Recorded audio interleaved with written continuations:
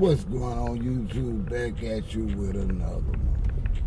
Memphis back on the clown scene with another homicide. I hate my old city. It's still doing the same thing. Ain't nothing changed. But before I get into this recently death of Big Mota, we all meant to hit that like button, comment, and subscribe. But I'm going to tell y'all the real reason why Big Mota was killed. Give you a moment. All right, let's get into this, y'all. We're going to go back a ways on this. And I'm going to be perfectly honest. And before I do, I'd like to send my condolences out to his mom.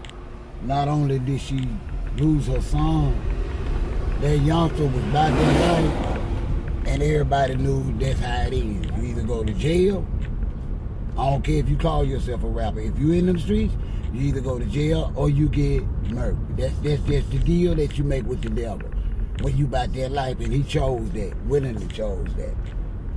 But now, through his whole freaking life, through Big Mota, whole freaking life, he do one thing right, and y'all kill him for it. Y'all hated him for it. He at Southland Mall, and I promise I would never speak that mall again, because that's where I got jacked. Hit me for my 87 Cadillac sedan DeVille with 3/4 white walls, or anyway, I almost had a flashback. Big Mota finally does something freaking right, and it gets him killed. He's at the mall with his homeboy. His homeboy and him have altercation with other people. The security guard, which is a black man, that's a father. That's a child. Somebody's son. Somebody's brother. Somebody's grandson that loved him.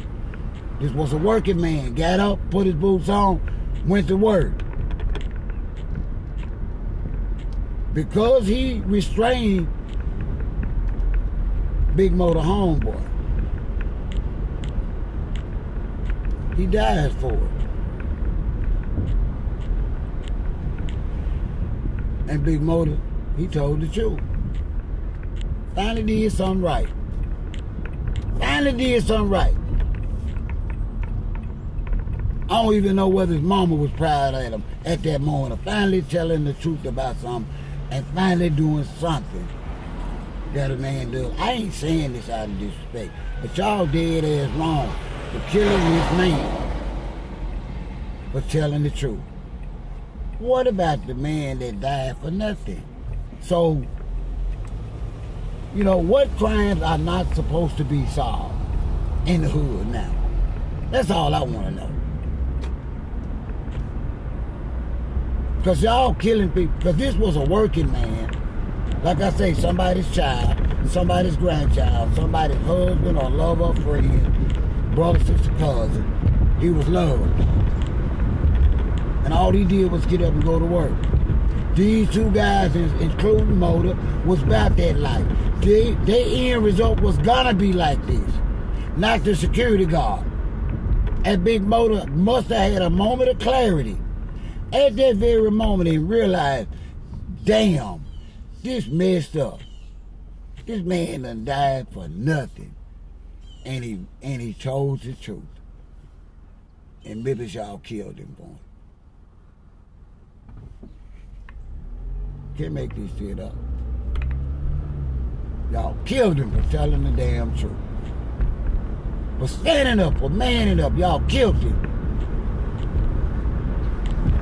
Now you got all these damn videos on it and trying to make it seem more than what it was. No, Memphis. Y'all killed Big Mota because he told the truth.